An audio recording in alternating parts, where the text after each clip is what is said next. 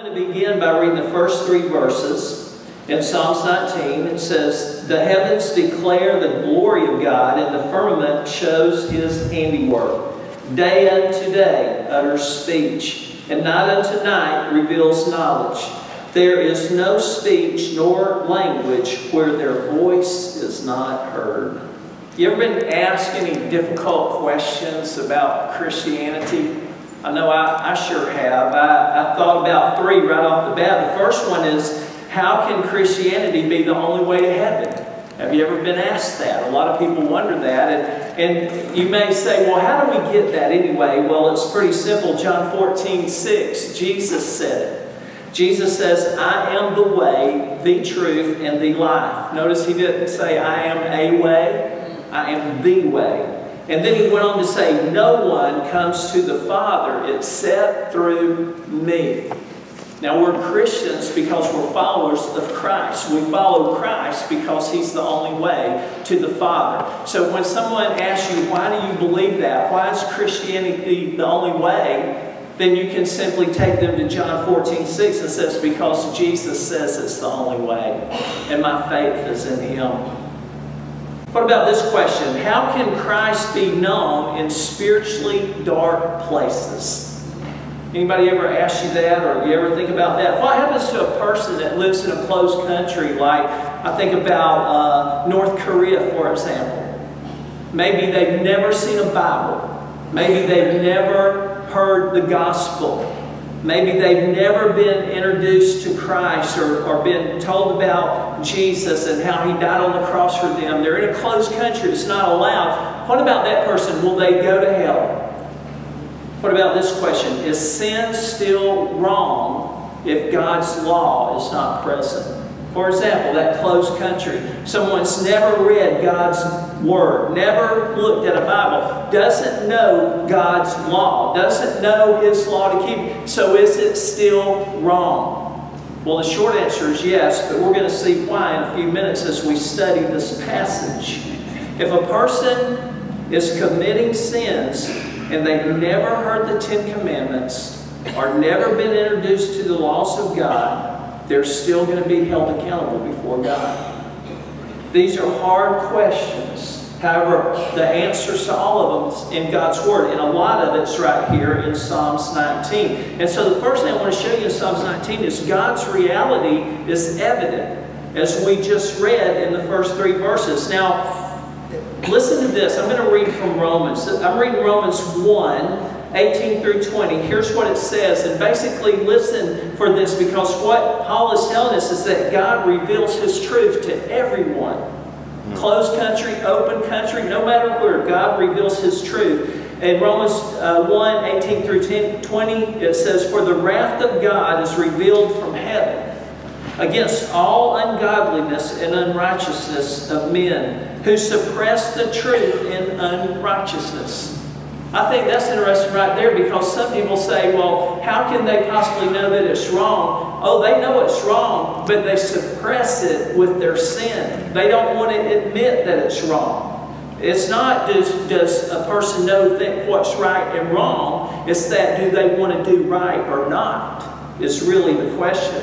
Verse 19 says, "Because what may be known of God is manifest in them." In them. God puts the truth in them. For God has shown it to them. God Himself shows every man, woman, boy, and girl that He creates. He puts His laws in their heart. Verse 20 says, "For since the creation of the world, His invisible attributes are clearly seen." Some people say, well, you can't even see God.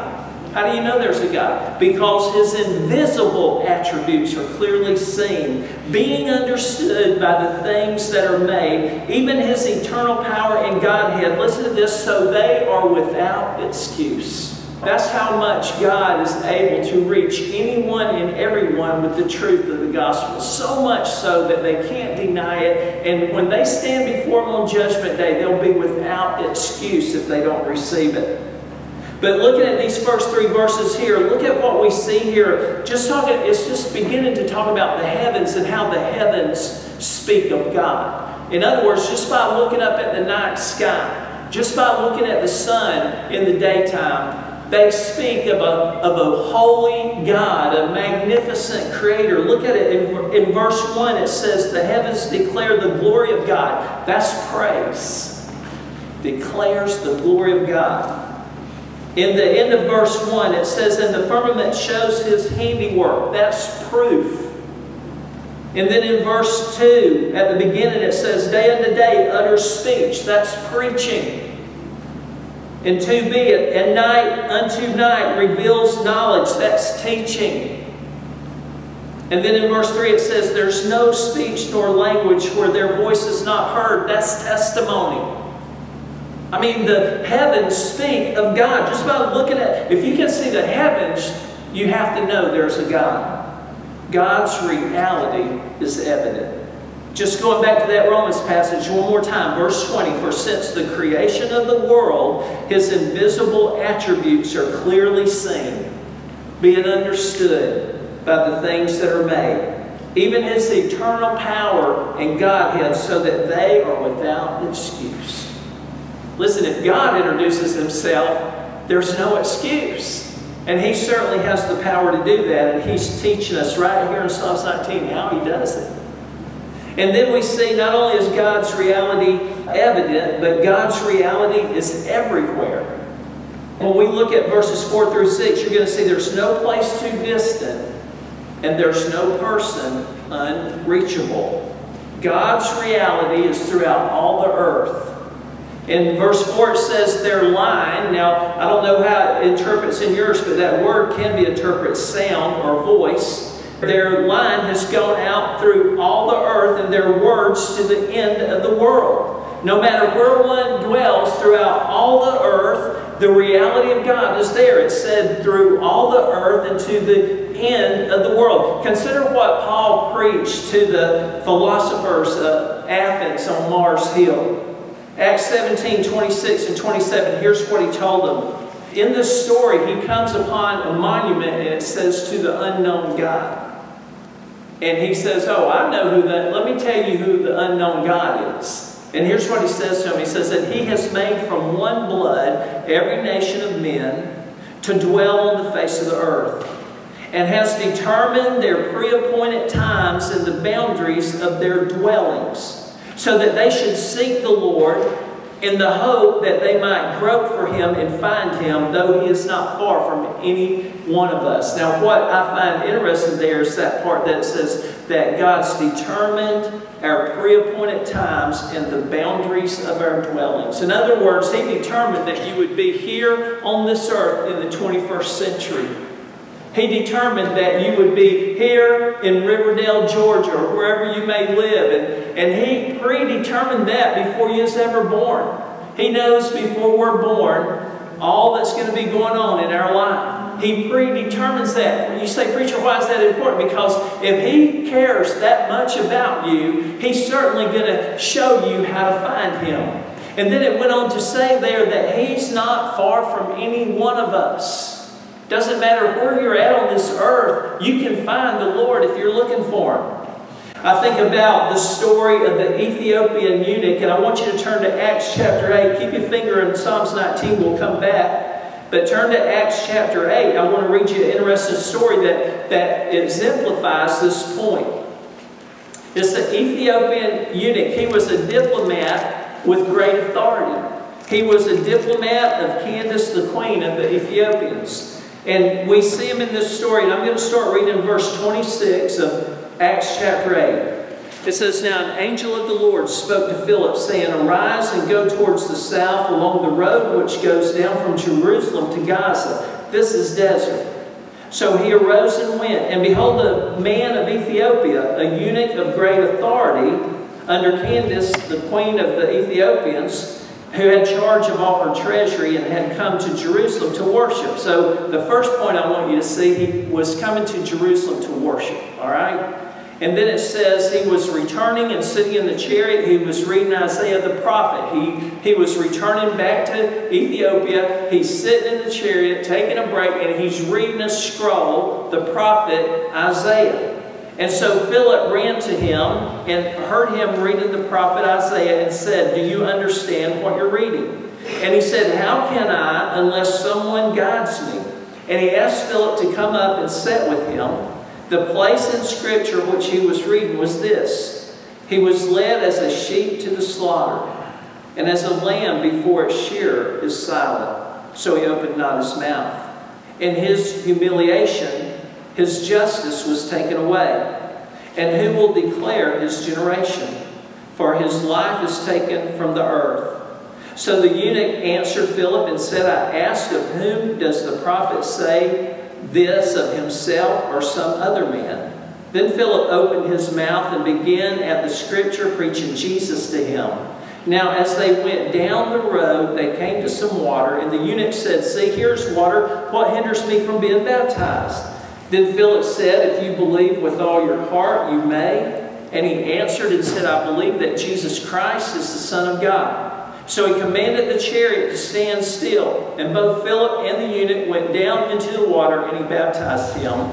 Now when they came up out of the water, the Spirit of the Lord caught Philip away, so that the eunuch saw him no more, and he went on his way rejoicing. Now here was a man that it said he went to Jerusalem to worship, but clearly he didn't know what he was going to worship. And here he is coming back reading a scroll, but clearly he didn't understand what the scroll was teaching. He didn't know who Jesus was. But what was he doing? He was searching for him. He was earnestly searching for truth. And listen, if anybody is searching for truth, God's going to reveal truth to him. And he sends Philip to reveal truth to him. Now, you know what's important about that? God reveals truth just by looking up in the heaven. But I notice in His Word that whenever someone's truly looking, that He always sends somebody to them. See, we're the sent. We're the ones that are called to go out and reach other people and tell them about Jesus. They may be searching. They may be wondering. They know there's a God, but they don't understand who He is. And you may be the one that gets to explain it to them. And Philip got to explain to him, and what happens, he accepts Jesus Christ. He says, "I believe He's my Savior," and he baptizes him right there, and it says he goes on his way rejoicing. Why? Because the search was over. The search was over. Now he knew who God was. Now he knew who his Savior was. I also think this is a side note, chasing a little rabbit, but I think it's interesting there that Philip and the eunuch went down into the water to be baptized. And it said they come up out of the water. See, this is believers' baptism. This is how Jesus was baptized. He went down into the water. He come up out of the water. You say, "Preacher, why do you bring that up?" Because I want everybody to have their baptism in the right place. A believer's baptism is after you become a believer. Philip became a believer, and then he was baptized as the first act of obedience. Now, I understand that some churches will sprinkle. I'm not disparaging that today. What I'm doing is I'm showing you what true baptism is. And it's baptism by immersion. And we're following Jesus, and we're giving a testimony, a public testimony of our faith by being baptized in the water. And so there, I chased that rabbit. But I want people to understand what true baptism is all about. Believers' baptism is what we all need to follow. Amen. If you've not got that right, just let me know. "Hey, Pastor, I believe Jesus is the Christ. I believe He's my Savior. If I've never been baptized," we need to get that done. Yeah. We need to get it done. All right, so here we see that this Ethiopian eunuch, this diplomat in the desert, was seeking earnestly for God, and God made a way for him to find Him in the desert. Away from everybody. Now, there's another little story, and this won't be quite as long, but it shows us the same thing. Just flip over to chapter 10. In chapter 10, look at the first 4 verses there.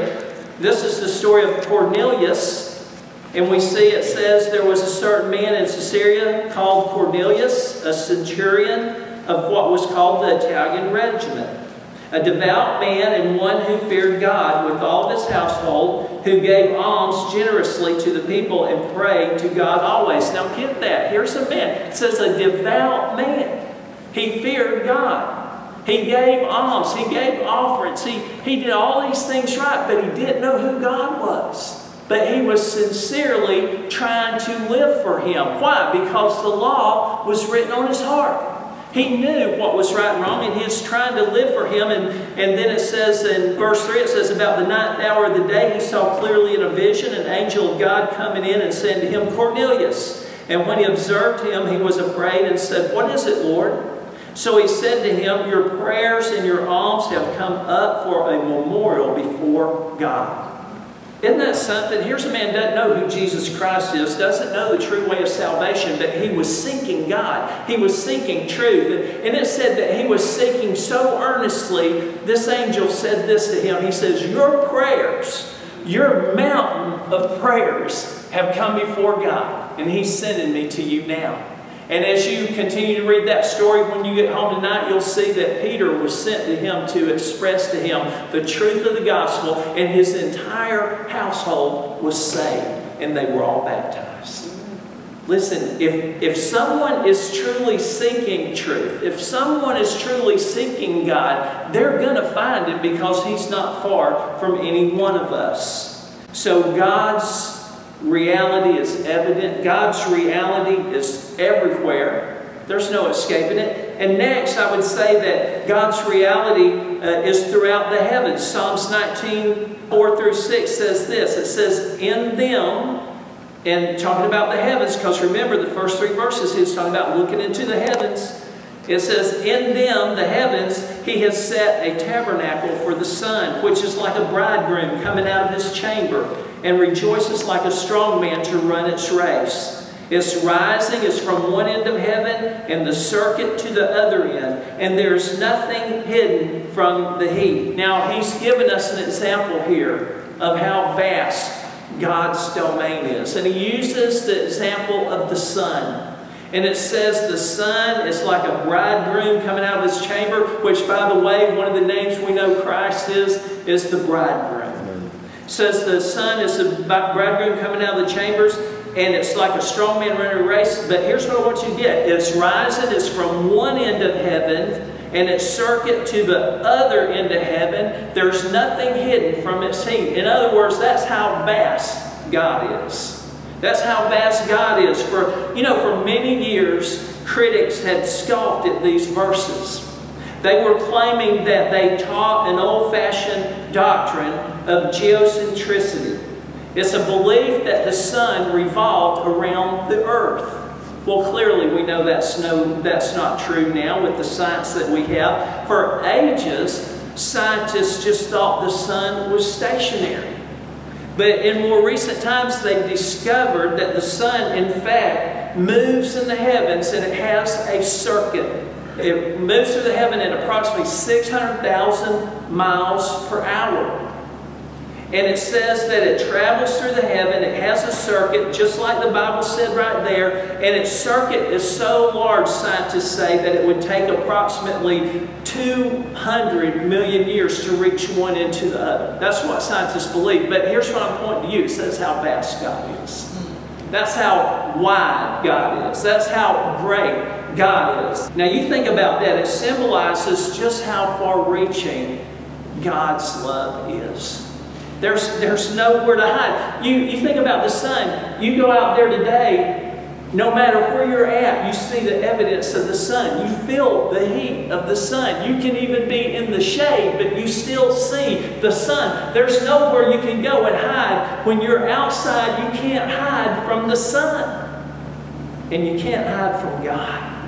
There's no place too distant that you can run. There's no place too dark that you can hide. One of the Psalms says that in midnight it's as if it's noonday to you, O God. God sees us. He knows us. He loves us. We run from Him. Sometimes we're living in such a way that we want to hide from God, but there's no hiding from God. He knows where we are. Jeremiah 29:13 says this, and you will seek me and find me when you search for me with all your heart. You search for me with all your heart, guess what's going to happen? You're going to find me. That Ethiopian eunuch, he didn't know a single believer, but he is searching with all his heart. He found Jesus. Cornelius didn't know a single believer, but he searched with all his heart, and Jesus made a way for him to come to know who Christ was. God's reality is throughout the heaven. One other thing here, God's reality is throughout his people. Because for the eunuch, for Cornelius, both of them, God sent one of his people to go and share the gospel with them.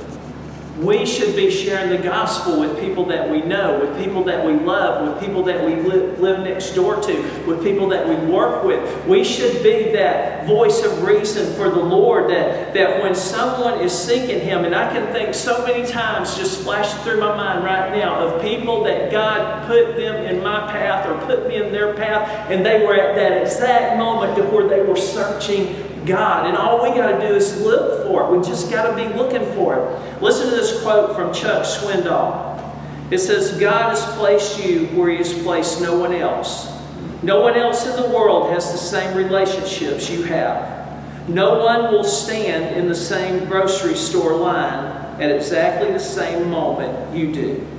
No one else will come across a hungry diplomat in the desert at exactly the same time that you do. God hasn't put you in those places merely to model truth. Listen, the voice of the Spirit to whisper in your ear, and watch for the stranger on the road, and be aware of your opportunities to go where he would send you. Watch. Be aware. Look for that person that might be the one searching that God's having you cross their path. God's reality is everywhere. Acts 17:27 says, he is not far from each one of us. He's close. We just got to seek him. And also, God's reality is righteous. As we continue in Psalms, looking at verses 7 through 11, here's why this is important. Because no one would be able to stand before God on Judgment Day and point their finger at him and say, God, you're not fair. You had me born in North Korea, and I never saw a Bible. God, you're not fair.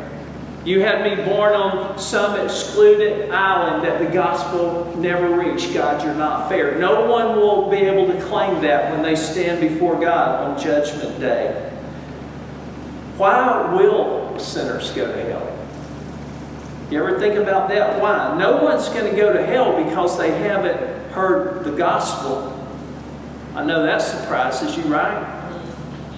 Sinners will go to hell for coveting, for lusting, for lying, for stealing, for killing, for disobedience. That's why sinners will go to hell. Nobody is going to be sent to hell. Sin's not a failure to hear the gospel. Sin is violating God's law. That's what sin is, and there's a punishment for that. And if God has already revealed to us from the beginning of time who he is, then we're without excuse. And if we choose to live a life of sin, we're going to face the punishment for that life of sin. Now look at Psalms 19, verses 12 and 13. It says, who can understand his errors? Cleanse me from my secret faults. Keep back your servant also from presumptuous sins. Let them not have dominion over me. Then I shall be blameless, and I shall be innocent of great transgression. The psalmist here knew that he was a sinner. The laws were written on his heart. He knew it. He talked about his errors. He talked about his secret faults. You got any of those? He talked about his presumptuous sins. In other words, yeah, I know it's a sin, but I deserve it. I should have a right to live this way if I want to. He talked about great transgressions. Listen, he knew that sin was a violation of God's law, and he was crying out for God to forgive it. He says, keep back your servant also from presumptuous sins. Let them not have dominion over me. And let's face it, folks, it's a battle. It's a battle every day, a battle between righteousness and sinfulness. And we're fighting it every day. We need to be prayerful like the psalmist here. And then we see that Christ is the one that rescues us from the consequences of sin. Why do men go to hell? Men, women, boys, and girls? Because they've committed sin. They violated God's law. Think about it this way. If a person jumps out of a plane without a parachute, they fall to the earth and die, right? Why did they die? You could say because they didn't have on a parachute, but the truth is they died because they broke the law of gravity. They died because of the law, not because of not putting on the parachute. Now, if they would have put on the parachute, would they have lived? Sure, they would have lived. He had a parachute that could have rescued him, and we have a parachute that can rescue us, and that's Jesus Christ. Jesus Christ can rescue us. Listen, if a sinner refuses to trust Jesus Christ, when they leave this life and they enter into eternity, the eternity for them is going to be hell. It's clear in God's Word. It's going to be hell. This is because they violated God's law and they now face the consequences of their sins. They've earned that. Had they put their trust in Jesus Christ, I like the way Romans 13:14 puts it. It says, put on the Lord Jesus Christ. Just like put on that parachute. Put on the Lord Jesus Christ. If you put on the Lord Jesus Christ, you're going to be saved. Sin is a violation of God's law. Salvation is Christ's rescue. And so I'd ask you this. Have you ever believed in Jesus Christ? Have you ever made that profession of faith? Have you ever prayed that prayer that says, you know what, Jesus, I want to put you on? We come to the time of response. And I want to ask you this. Looking at that last verse in chapter 19. As you're thinking about your response today, that last verse says this, let the words of my mouth and the meditation of my heart be acceptable in thy sight, O Lord, my strength and my Redeemer. And so my question to you is this, based on that verse, is your heart acceptable to God? Where's your heart today? Listen, we know that the reality of God is true. We've read this morning in God's Word how there's no escaping the reality of God. We've read this morning that it's God from heaven that introduces us to Him. And then if we realize that and we begin to seek Him, He's going to create a way for us to come to Him and to know Him in truth. To know that Jesus Christ died for your sins and my sins on the cross. And maybe you've been going through this life and you've been thinking, yeah, I believe in God. That was Cornelius. Yeah, I believe there's a God. That was the Ethiopian eunuch. And they were believing, but they didn't know enough to come to the saving knowledge of Jesus Christ. Now, if you've been going through life up until today saying, yes, I'm a good person. Yes, I believe in God. And for the first time, you realize that there's more to it than that. For the first time, you realize that there's one more step you have to make, and that's to believe on the name of Christ. To believe that He took your place on the cross. He took your sins and nailed it to His cross. He died in your place. He paid the punishment for your sins so that you could go free. Now, if you've never prayed a prayer receiving that gift, and it's a gift, God's not going to force you to take it. A gift is not a gift unless you just receive it. If you've never received that gift of eternal life through accepting Christ as your Savior, today's the day.